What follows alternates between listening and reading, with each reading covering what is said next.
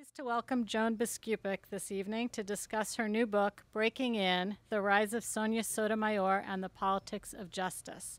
Biskupic began working on this book a year after Sotomayor joined the Supreme Court, which she says began as an exploration of her rise in the judiciary and the progress of Latinos in America. But of course, the book took on a life of its own as the justice's decisions became as groundbreaking as her own career path. Biskupic has covered the Supreme Court for more than 20 years. She was the Supreme Court reporter at The Washington Post and at USA Today, and she's currently legal affairs editor at Reuters. This is her third book on the court, and it's just out, in fact, officially tomorrow. It's already getting lots of terrific praise, and we're fortunate to have her here tonight to launch her tour. Please help me welcome Joan Biskupic.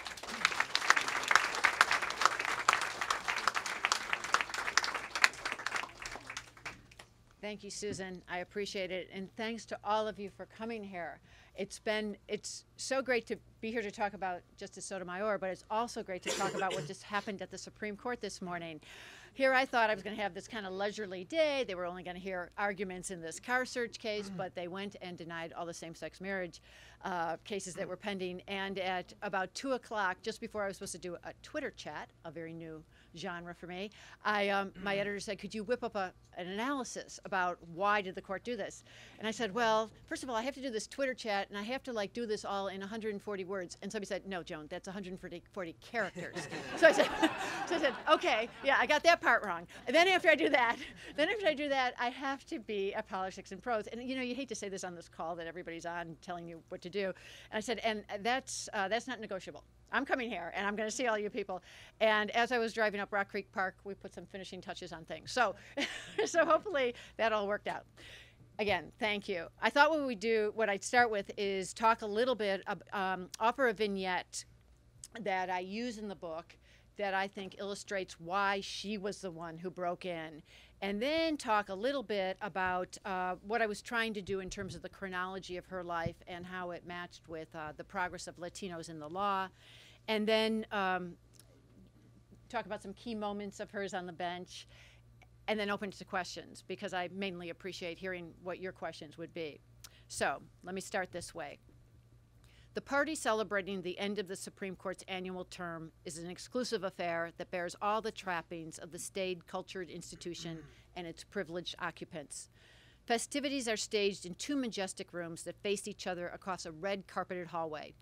Oil portraits of the nation's chief justices, all men, all in formal garb, line the oak-paneled walls. Crystal chandeliers hang from the high gold-glazed ceilings. As the end of the term party for June 2010 was approaching, Chief Justice John Roberts sent out invitations to all the staff. He mentioned the customary platters of hors d'oeuvres that would be offered and the law clerk's musical parodies that would be presented. And he also reminded all the invitees that this was open only to full-time court employees, not to part-time workers, not to interns or contractors, again, reinforcing the special nature of this. Now, I should say, yesterday when I did a little C-SPAN thing, somebody said, well, how did you know about all that? Were you actually there? No, I'm the last person they would let come to this. But several of the justices actually told me about this event, and then I was able to get more, and then one of the officers of the court actually even gave me the program from it. So several of the justices actually filled in the blanks, but when I told Chief Justice John Roberts that I knew several things, he said, really? So he was one who was not so happy that I know all this, but it's a harmless event, and it was a wonderful event. And what happened in this June 2010 party, I think, sort of tells a lot about Sonia Sotomayor. She was about to attend her first such party. She, of course, was the nation's first Hispanic justice, appointed by the first African-American president. And I should note here, for anyone who's wondering, that I do use the words Latino and Hispanic interchangeably, which Justice Sotomayor herself does, and so does the Census Bureau, and so do many researchers. But I know that can be kind of confusing. But she herself refers to herself as Hispanic, as Latina, as Puerto Rican, and I do vary those words throughout the book. So we're at the party, and the justices and staff have heaped their plates with food, taken seats for the entertainment. And Justice Sotomayor is sitting near the front, as is Justice Ruth Bader Ginsburg, who at this point in 2010 has endured some of the toughest months of her life. Her husband, Marty, had died just 3 days before this party. And as many of you know, Justice Ginsburg is a survivor herself of 2 serious bouts of cancer. But she made sure she did not miss anything leading up to the end of the court term, and she wasn't about to miss this party. Her close friend, Justice Scalia, always an easy target for the clerk's parodies because of his exaggerated mannerisms, secured a spot along the back wall of the room. And as the rows of wooden chairs quickly filled, other people began to line the walls too. About 200 employees crowded in. So the Chief Justice begins with a Jeopardy-like trivia contest, and one of his aides marks everything on a whiteboard for the 3 clerk teams of life, liberty, and the pursuit of happiness. And they're fielding queries, just your basic trivia questions. And then the musical spoofs begin. And these law clerks, the young, mostly Ivy League trained attorneys who assist the court, assume the roles of the 9 justices. Now, they keep these parodies pretty tame. As most of you know, precedent, consistency, decorum permeate this building. That kind of consistency in relationships is valued in the law and in their personal dealings. But Justice Sotomayor was about to upset these expectations. And again, I use this to sort of show why it was Justice Sotomayor who crossed the barrier and became the first Hispanic ever appointed. So as the skits are ending, she suddenly springs from her chair, turns to her law clerks, and declares they were all well and good, but something was missing. She gets them to then cue some salsa music. And I don't think, there's no crying in baseball, there's no salsa at the Supreme Court. They're really, I can't imagine that there was ever salsa music playing, but she gets it playing on a small portable player, and then she begins dancing. And first she beckons other clerks to dance with her, and then she heads toward Chief Justice John Roberts. And the audience is very apprehensive because this is a venue where, as many of you know, the clerks perform and the justices watch, and they all stay seated like this. So, and this is tradition rules, but the chief decides to be a good sport. He gets up and dances with her briefly. Then she seeks out other partners. And as I talked to the various justices about this, some of them said, I saw her coming to me. And I said, please, God, no. Because they're all, they are an uptight bunch. So I could kind of sympathize as they were talking this. And so Justice Kennedy gets up, does a little jitterbug style move.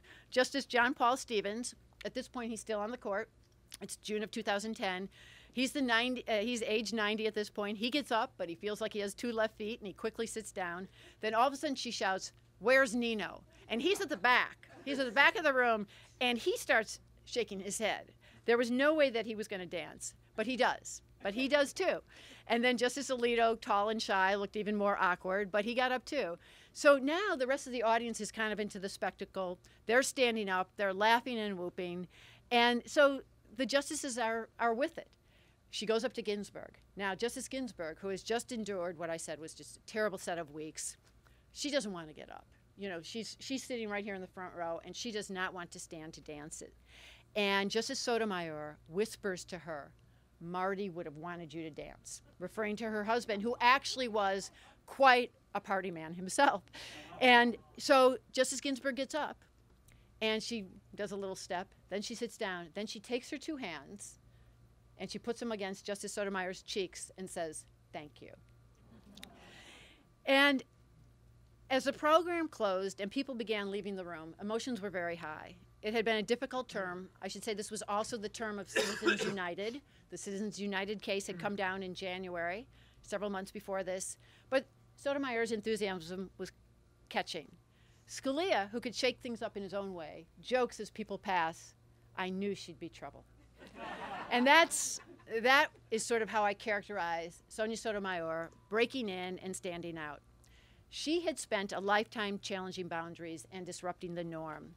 And as the episode showed at the end of her first term, she wasn't one to wait her turn. If she had waited her turn, held herself back, it wouldn't be her who had stepped forward and gotten this special honor.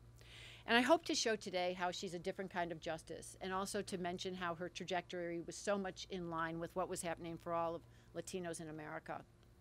She was born in 1954, the year of Brown v. Board of Education, but it was also the year of Hernandez v. Texas, which was the Warren Court decision that said that Hispanics could be a protected class just like African Americans. That was the first time that any group beyond African Americans could be protected under the Equal Protection Clause that way. And then in the 1960s, when she's in the Bronx, those are the years that the civil rights movement is building. And she's seeing a couple things. She's seeing the rioting. She's seeing places in the Bronx that are burned down. She's seeing, just what we all observed if we lived in cities that involved, African Americans or Latinos. And she's watching this.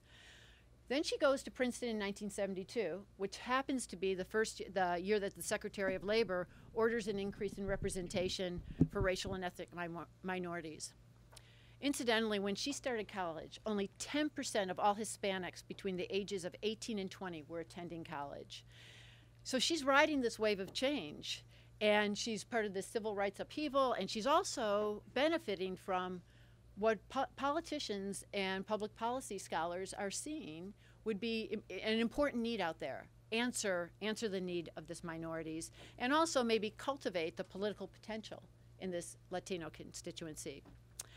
For her part, Justice Sotomayor gets through Princeton, gets through Yale. I also want to mention, while she was at Yale in 1978, that was the year of the Bakke decision, which many of you know. This was the event when the Supreme Court for the first time declares that affirmative action is constitutional in a measured way. That was the same year that a partner with the firm of Shaw Pittman had said to her at a recruiting dinner, "Did you only get into Yale and Princeton because you happen to be Puerto Rican?" So she's right there. She's feeling the backlash. She's getting the benefits, but she's also feeling the backlash. So this is where I now pick up her life. After I kind of give a little bit of her background in this book, I pick up where her memoir leaves off, where she starts to connect with very important people such as Senator Daniel Patrick Moynihan, which helped her get on the district court in New York. He was looking at the time for people to recommend to President George H.W. Bush, and he was very interested in looking for diversity. And she came across her resume came across his screening committee at the time in New York. And I make a point in this book about how she represented so much of what he had been interested in, from his writings in The Melting Pot and his statements during all the way back to the JFK years. Moynihan was at the scene, and it was Moynihan who helped elevate her for the first time to the bench. He knew that he had something special in her as a highly credentialed individual from Yale and Harvard who understood what it was like to be on society's bottom rungs. So we have her kind of advancing. I go through kind of a little bit of what happened with the confirmation, how she got on the district court, then how she was elevated to the Second Circuit based in New York, and how it was Alphonse D'Amato, a Republican, who actually made it happen for her, and how he made it happen. The point being that she really knew how to play the political game. And then we get up to the confirmation process and how much she, at various points, takes advantage of all she learned along the way to counter what happened to her during that process, which frankly was relatively smooth in the whole scheme of things.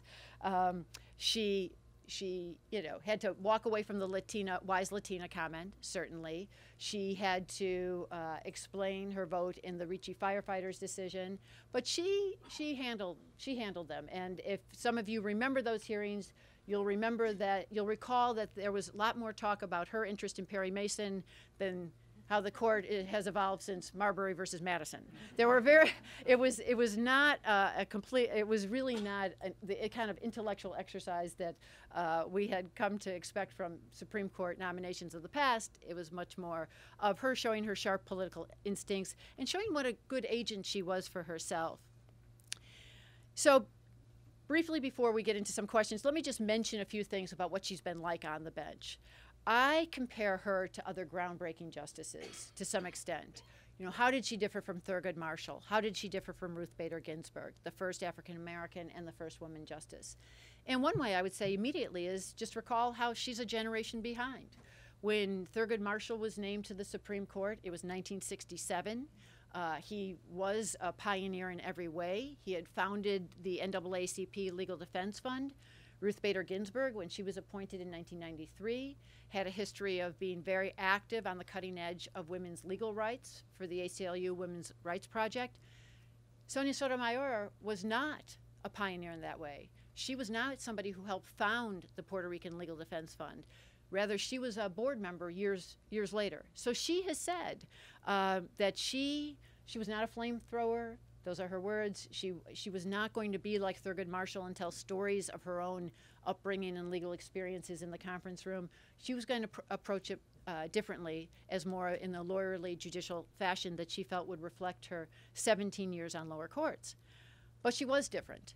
And as she showed with her own memoir and the speeches she's given, the many, many speeches she's given, she still talks about being different. And she talks about how she felt different even during the confirmation hearing, when people would second guess whether she was up for the job.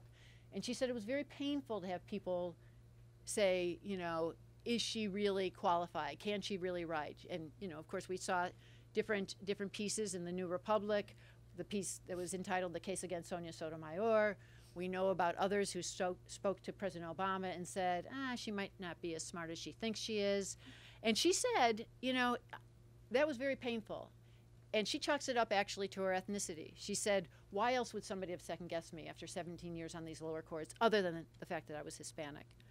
But then she also decides to still sort of separate herself from others.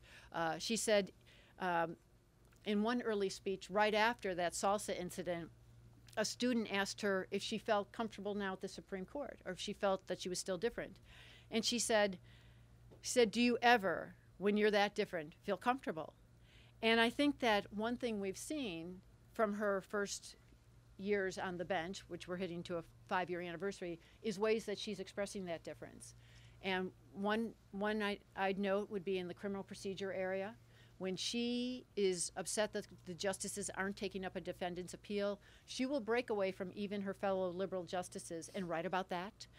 She'll still speak out plenty about problems with process. She comes at it in a very different point of view. She was a prosecutor, remember? She had a background that was not unlike Samuel Alito's in some ways as a prosecutor, but she's certainly different. In terms of how that manifests itself. She knows that prosecutors have a lot of power, and what is important for courts is to ensure that that power is used fairly through fair processes. The one kind of interesting scoop, I feel like I have a couple different scoops in this book, but the one that I thought was most important, that I thought revealed her, was a dissenting opinion she wrote in the University of Texas affirmative action case that never made the light of day.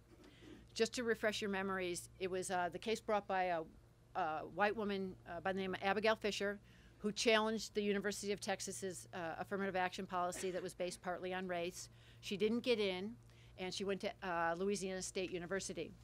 Now, when the justices heard oral arguments in this case, it was 2 terms ago, it looked like they were going to re-examine the 2003 precedent in the University of Michigan case that had allowed race-based affirmative action. But what happened behind the scenes is that the initial vote was that the conservative justices did have a majority, and Sonia Sotomayor was in the minority with Justice Ginsburg, Justice Breyer, and just herself. Justice Kagan, who was the 4th liberal in the court, was recused because she had worked on the case when she was in the Obama administration. So they take this initial vote. And Justice Sotomayor starts to write this very scorching dissent that only she could write.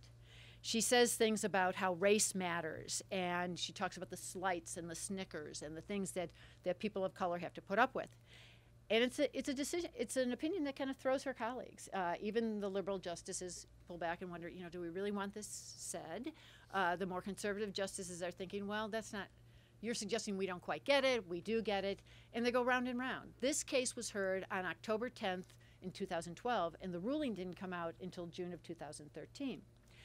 I found out about it this way, and this is a lesson to the reporters in the room. You never know when you'll get somebody to talk. And I was talking to one of the justices, and I said, one of the points I'm going to make in this book is that Justice Sotomayor has become a very vocal advocate and for minority rights off the bench. We've mostly seen her speak about the needs of Hispanics, African Americans, maybe the poor and disenfranchised in more public statements. But on the court, she hasn't set herself apart on immigration issues, on other racial cases. You know, I just happened to say that. And this justice says to me, well, you don't know what happened in Texas, do you? And I thought, no, I don't. and then after I got some information, I was able to run it by other justices and double check things. And this was one that I actually did not bring up to the Chief Justice. After I brought up the salsa thing and he wasn't crazy about that, I thought, I'm not going to tell him what I'd learned at a conference on the University of Texas case. But it did make me think as a reporter, what was it at that moment that allowed me to get some information and then subsequently allowed me to have it verified by other justices? If you do books, you often will tape record, and you will be listening to your tapes and you'll think, please shut up, let them talk. So I thought, well, maybe just for that moment, I was letting somebody else tell me something that I didn't know rather than jumping in. And the one thing I would say about that episode that makes up almost a whole chapter toward the end of the book is that even though I was able to get a majority of the justices to talk about this and find out what went on, I don't have the documentation, and you never really know what happens unless you see all these draft opinions that circulate. And on that note, I'll say, when I was asking justices for any language that was in this draft dissent of Justice Sotomayor's, I said, you know, kind of what phrase did she use? What did she say? Can't you give me something that will help me convey it to readers? And a couple of them said, just wait until you see what she writes in the Michigan Schuette case, which was the most recent ballot initiative affirmative action case that the justices ruled on earlier this year. And indeed, when we saw that opinion, that dissenting opinion, it marked the first time that she had ever dissented from the bench. And that was when she essentially said things that she expanded on things that she was thinking when she hadn't quite prevailed, when she ended up prevailing in the Texas case, but they stood there then in the Michigan one. And you might remember that some of her colleagues were put off, some of her more conservative colleagues were put off that she would even air some of her personal sentiment about things, and also criticize other justices for essentially not getting what some of the problems still associated with race in 2014. And that brings me to my final point about how effective she's been at setting herself apart. She's broken from colleagues in ways that certainly resonate with the public, certainly resonate with readers, have resonated with some of the justices. But the question is, you know, what will this make on the law? Will she end up prevailing more often than not, or more often than not being in dissent? And right now it looks like she'll mostly be in dissent. So I conclude by saying, as surprising as her salsa dancing was at the end of the first term party, some justices are now saying that it really reflects the core of her personality, her character. She shakes up proceedings and confronts her colleagues in their private discussions of cases. When she asked them to dance, they did. On the law, they might be less likely to follow. So thank you all for being here, and we'll all, I hope all of you stay to have some treats, and yes, they were a little bit of bribery, but it turns out maybe I didn't need it. But at any rate, please ask me about the book or anything about what happened today or anything. What happened today? Okay. For those of you who don't know, the Supreme Court, instead of taking up same-sex marriage, which we thought they would, said no. So, yeah. No, not at this point. Yes. But why? Well, oh, here's it. Okay, yes. Okay. So the justices don't say why. And when I went up to the courtroom to watch them ascend the bench for their first oral argument of the session, they betrayed none of the concern about the confusion that they might have left behind. So I have actually, the piece I ended up writing was sort of speculating on why. And you can think, you know, first of all, they might be waiting for a true split in the circuits, the U.S. appeals courts. We've had nearly 40 rulings since their Windsor decision, virtually all saying that there should be a constitutional right to same-sex marriage. And the justices traditionally like a split. But I do have to say that I thought that they would intervene sometime this term, even without a circuit split, because it was such a big case of importance. But I think there are a couple theories. One could be that they're still remembering how Roe v. Wade unsettled so many people and had a backlash. That could be it. But what I actually lead with tomorrow is the notion that maybe both sides aren't quite sure where Anthony Kennedy is. Justice Ruth, he's the key vote in this, of course. He's the one who wrote the 3 major gay rights rulings of the past. He wrote the Windsor case that lower court judges have really run with to allow same-sex marriage, or at least to rule for it. And Justice Ginsburg, when I had an interview with her in July, when I asked her, what do you think would happen? She said, I don't want to make any predictions, but I will say that Kennedy's Windsor opinion goes in two different directions. In one direction, he's talking about individual rights and dignity and liberty for gay couples. But in the other direction, he's talking a lot about federalism and how the federal government should really let the states do what they want. And she said, it's hard to know which way he'd go. So one of my theories is maybe those on the left and those on the right weren't sure where Justice Kennedy would go, and Justice Kennedy himself might not know where he's going to go. So for this moment, what's the effect of today's ruling is that we originally had 19 states in the District of Columbia that permitted same-sex marriage. We will now have automatically 5 more states allowing it, and then probably 6 more because they're in the circuits that were at issue here. So that's the news bulletin for today. So. Oh, by the mic? Okay, go ahead. Sorry. Yes. I'm wondering when you say that Justice Sotomayor was worked the system, if you will. It was very canny in a political way. And obviously she didn't come from a political, per se, background, not an elected background, as compared with Sandra Day O'Connor, who did. And I'm wondering, I mean, it looks like they're going in very different places. Justice O'Connor was very much the swing vote and coming up with balancing tests and that sort of thing. And it sounds like Justice Sotomayor is being very much the perhaps a little bit of a lone wolf in some ways. But I'm just wondering about your sense of the two. And I know you wrote about Justice O'Connor. Your sense of these two women, the first woman, the first Latina woman, what their political experience or how that plays into their judging. Great, thanks for the question. First of all, nobody accidentally gets on the Supreme Court. It does take it takes either some political smarts by that person or supporters of that person. Probably the last kind of accidental justice, but not even quite, would have been David Souter, who she succeeded, who wasn't known for his political instincts, but certainly had lots of people around him who were. So Justice O'Connor, just to refresh your memories, during her time on the court for nearly 25 years, she was the only one who had been an elected politician in her prior life. She had been an Arizona state senator, in fact, was a groundbreaking Arizona state senator, the first woman nationwide to ever be head of a state senate. So she really came to Washington knowing how to count votes. But Justice Sotomayor was an incredible quick study, and she watched what Senator Moynihan and his staff did on that first go-round. And she knew that nothing happens without a lot of pushing and shoving. Channels have to be greased.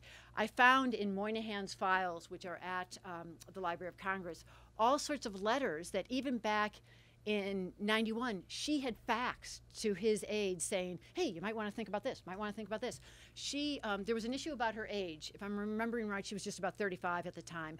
And there was some question among some of the H.W. Bush administration people, including, coincidentally, John Roberts, who was helping vet judges then, about her being a little too young. So she did a list of all the other judges that had recently been appointed who were in their early 30s. So, and she faxed it in and said, you might want to look at this too.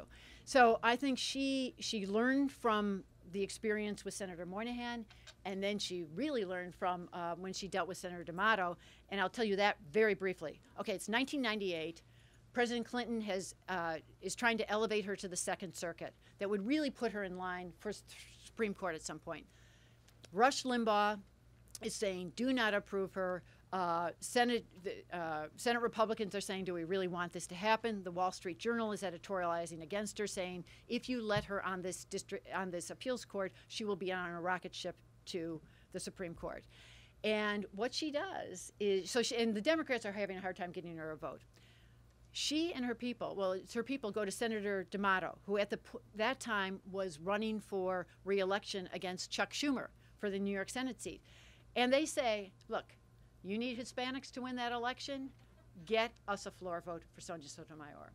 And D'Amato does. D'Amato goes to Trent Lott, who was then the Senate Majority Leader, and says, all right, give this woman a floor vote. They give her a floor vote, and it happens in late October. We're right before the November election. And they give her a floor vote. She prevails. Some White House staffers deliver a dozen white roses to her.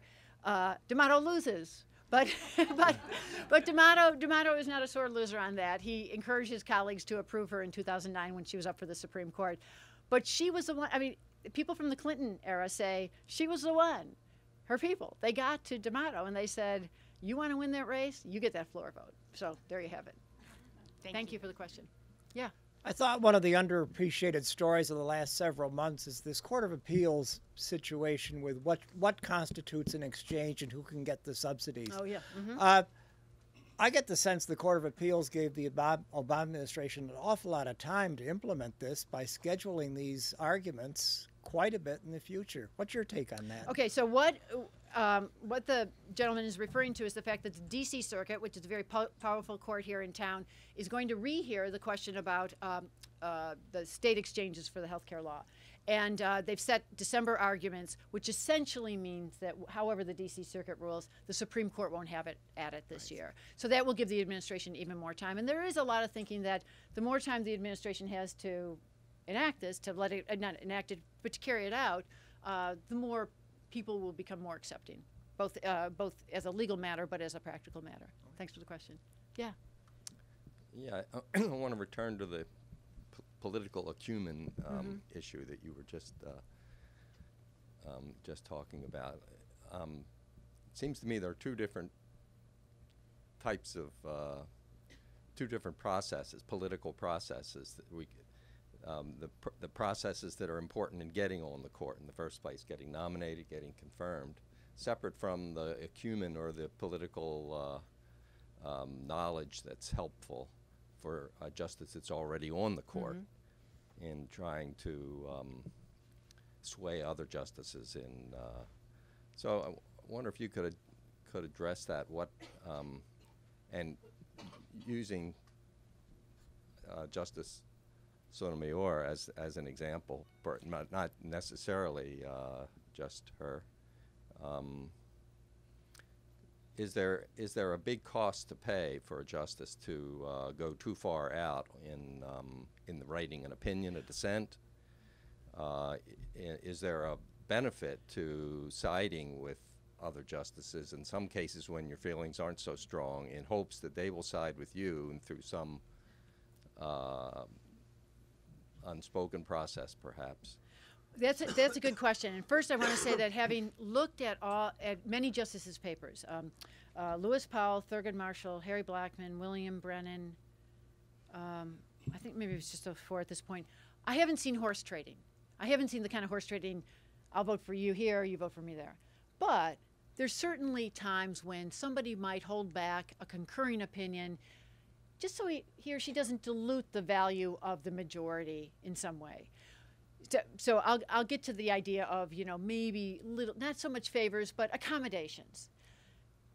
But you've really struck on something important. It takes a certain kind of human skill in politics to get yourself even positioned to be on the Supreme Court, as well as real legal smarts. And then when you're working with people, it's like any kind of dynamic. You take any 9 people in any room, and you've got folks from all sorts of walks of, we don't have folks from all sorts of walks of life anymore. We have mostly lower court judges who've been elevated, but you still have lots of people from different parts of the country, and they work differently with each other.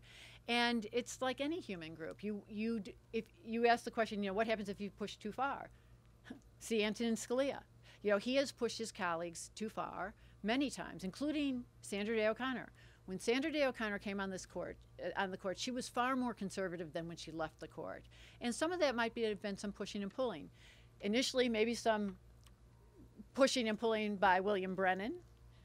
Seth Stern is here, who wrote a biography about William Brennan, so he knows all about that. But she resisted the liberal inclinations of Brennan, and then she resisted the more conservative inclinations of Scalia. And she was she was a real reaction formation kind of person in that regard. Now, Sonia Sotomayor, the incidents I talk about here have stood out, but generally speaking, her experience as a district court judge and an appeals court judge is pretty much kind of routine. Many of her opinions are run of the mill. They don't show a real fiery passion as she did in this affirmative action case. So I don't see her as really pushing her colleagues as a matter of course, the way Scalia might often do. But that's the kind of thing, it's like anything. You want something, you have to figure out how to get it. And maybe one way to get it is to make sure the channels stay open and people realize that you can compromise sometime too. Right. On the healthcare ruling, when the Chief Justice went over to the more liberal side to uphold it, basically, there was some questions about whether one of the reasons that Justices Breyer and Kagan might have ruled with the more conservative side on the Medicaid part of it might have been just to accommodate. That is my phone ringing. I am sorry. I'm sorry. It is my phone ringing. So anyway, I hope I answered your question. Exactly, spot on. That's Thank you. exactly Thank what you. I had in Yeah. mind. Thank you. Sure. Yes, and actually the phone ringing reminds me that I told editors that if you have questions, come here. So, Bob, do you have a question? Yeah, you mentioned that there were some competing possible nominees. My recollection is that one of those competitors was Elena Kagan, who got the next appointment. And my impression at the time, and I think other lawyers felt, that she was by far the sort of the towering intellect of the group. But she wouldn't get it because she wasn't Hispanic. Any comment on that? Well, she eventually got it. She eventually got it. She eventually got it, and look, it cuts both ways. By the time she was appointed, by the time Sonia Sotomayor had been appointed, we had at least 20 years of presidents saying that they wanted to appoint the first Hispanic. So in many ways, it was long overdue. It's a big statement. These folks are politicians. They want to make that statement. If you're going to say, I'm about to elevate my Solicitor General, it's not, she might be, as you say, someone who has a towering intellect, but it won't have the political punch. He instead nominated somebody who was Hispanic, but who also had the kind of credentials that most of the other justices on the bench did. And it's interesting. I thought that when I wrote the Scalia book, I was done with my most polarizing subject. No, not at all. I find that people have very strong opinions on both sides. People have strong opinions about whether people still say, was she really the best? Should she be on the court? Well, who's to say who's really the best is anyway? It's a really unusual test. There are a lot of smart people out there. There are a lot of folks who would qualify to be on the Supreme Court. But then I get from the other side people who say, why do you talk about how she was so politically savvy? You seem to be, minimizing her legal ability. Well, it takes more. It takes a whole package to do it. And for President Obama, that whole package also involved speaking to people who felt like they hadn't been represented on the court. Thanks, Bob. Hey, Nan. The questioner was Bob. Okay. So 2 quick questions. Sure. One question on everyone's mind is Ruth Ginsburg going to step down over the next 2 years? 2, Sonia Sotomayor and Clarence Thomas are polar opposites on the issue of race. And certainly to Sotomayor, this is a critically important issue. What is the nature of their relationship on the court? How do they get along? Do they confront each other in conferences? I'm just curious. Sure, that's a good question. They have their differences with each other at times, but the minute there's any challenge to one of them from outside, they close ranks. They know they're appointed for life. It's in their interest to get along. So in the day-to-day meetings, the time on the bench, the meetings in conference, the lunches that they have after oral arguments, they're a fairly social group. They're not trying to challenge each other that way. I have been told that in their private conferences, she can be quite confrontational, but not toward Clarence Thomas as a person, but more just to say, look, have you noticed this? Have you thought about this? The behavior that we all see on the bench, which is pretty assertive, pretty much right out there. She doesn't hold back with her questions, that goes on in conference. But again, not directed toward Thomas personally, but toward people who would have a different point of view. He and Justice Sotomayor both went to Yale, both had very different experiences there. She certainly appreciated her time there in a way that he didn't. He felt that everyone thought that he was there just because of affirmative action. he has felt, here are the two kinds of statements. You know, he feels completely stigmatized by affirmative action, that people have been second-guessing his abilities and intellect because he was helped because of his race. Sonia Sotomayor stands up and says, I am the perfect affirmative action baby. I took advantage of the opportunities that were given me. I worked hard. The kinds of honors that I got at Princeton, this is her talking, the kinds of honors she got, the Top Pine Prize, they're not given out to people just like little pats on the back. So they have a very different approach, and in the book, I do contrast their views of how much you should own affirmative action, and then how much you should want it to carry on. Because as we know, he thinks it shouldn't be carried on. He feels that it does have a very dangerous, stigmatizing effect on lots of people coming up today, where she says people coming up today still very much need it. Ruth Bader Ginsburg. Okay, that's the question. I do talk to her regularly, and she says, I'm staying. I'm staying until I feel like I'm slipping and I need to go.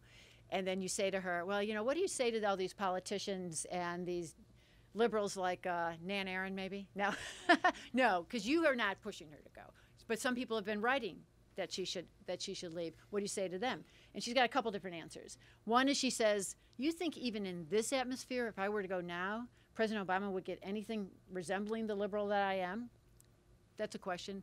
And the other is, she basically thinks politicians should get their house in order, win the White House again. Keep going on. Don't ask her to worry about what would happen if a Republican president came in and what would happen to her legacy.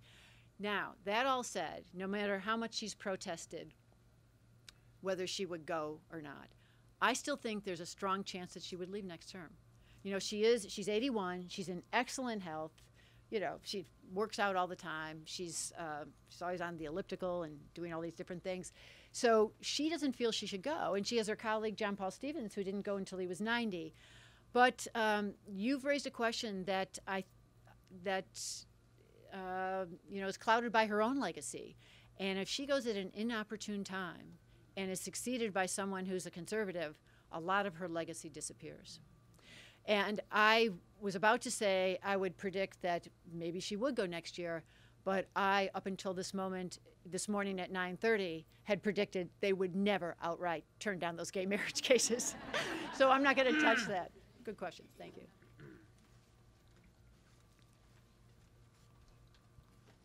I just wonder if you would again address when she wrote the dissent in the Michigan case in April. The most recent one, yes, exactly right. And when, as I understand it, that she read it from the bench. Right. And it's 58 pages. Thank you. 54 pages, I think.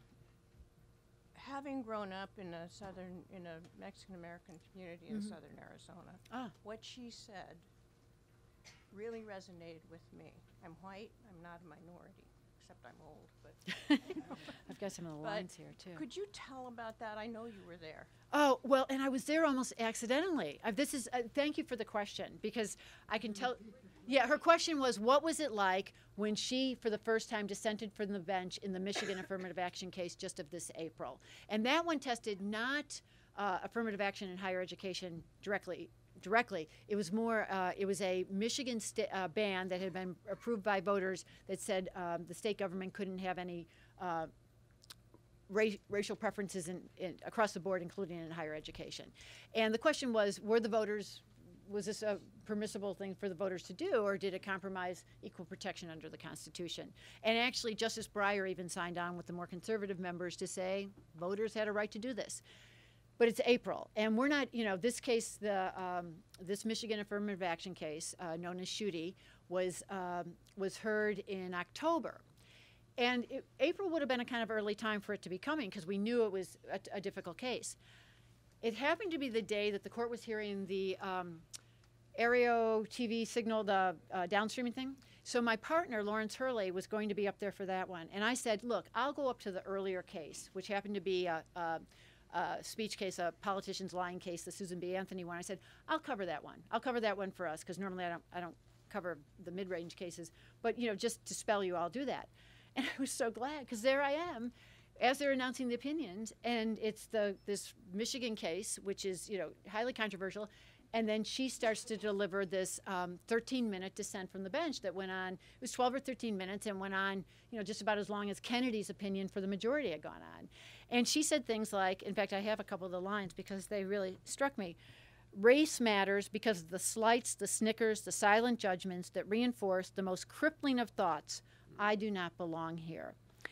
And this is what she wrote in that opinion, but it really had strong echoes of what she has said when she's been out speaking, particularly to student groups. So it was quite a big moment. And then I had to decide, do I stay for the rest of the case or do I come downstairs? So anyway, I stayed for the case. Anyway, thank you for asking that. Time for one more. Okay, I'd like to go back in history a little for this one. sure. It's something that's been niggling at me. Harriet Myers. Oh, yeah, yeah. I have a conspiracy theory that they never really had any plans whatsoever to have her on the Supreme Court. But they put her up, and all of the ridiculousness that went around that made it that much easier to confirm Alito. Because after all that, how do you say no to Alito, who was the one they always wanted in the first place? That was my conspiracy theory. Well, she definitely was done in by her own party. If you remember Robert Bork, he's referring to Harriet Myers, who was named to succeed Sandra Day O'Connor on the second round. First, John Roberts was named, but then John Roberts is elevated to chief when William Rehnquist dies. This is all in 2005. And then President George W. Bush then has to fill the O'Connor seat and names first Harriet Myers, who had been his White House counsel and who went to, I think her law degree was from Southern Methodist University, if I'm remembering, which kind of raises the question of this whole, everybody we have on there now attended Yale or Harvard. But she was seen as a lightweight by her own people. By Robert Bork went on the air and said her nomination is a disaster in every way. As she went on her Senate courtesy visits, she stumbled over Earl Warren versus Warren Burger. Just a few little things that you just don't want to do on those courtesy visits because those are already laying the groundwork for your eventual nomination. So she pulls out at the end of October, and the White House then nominates Samuel Alito, who, you're right, they might have wanted anyway, or had a stronger, at least ideological interest in having on the bench, and he has made all the difference in this court, succeeding a centrist conservative in Sandra Day O'Connor and now pushing things farther to the right. So, two things. Thank you all for being here. Please eat lots of food, and I'll sign your books.